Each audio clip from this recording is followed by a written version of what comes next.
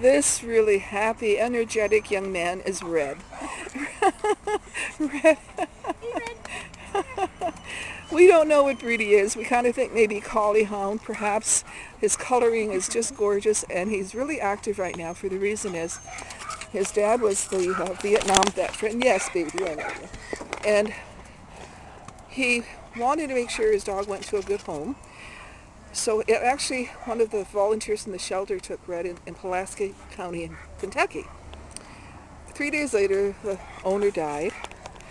He felt confident that his dog was going to find a good home, and he will. But 3 days after that, his mother died. So he has been in a kennel, and he came up on the transport.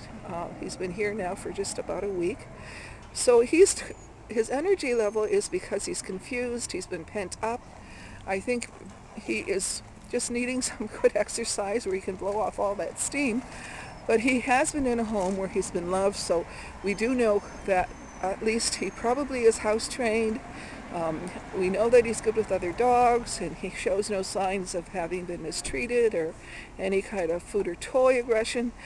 It's just a big love bug. Look at him. He just needs a place where he can blow off that energy. If you have another dog, would be ideal, or a big fenced-in backyard would be perfect. But he's a very handsome dog, and he needs somebody that will give him some attention. And oh, he's such a good boy, Red. Oh, he likes that.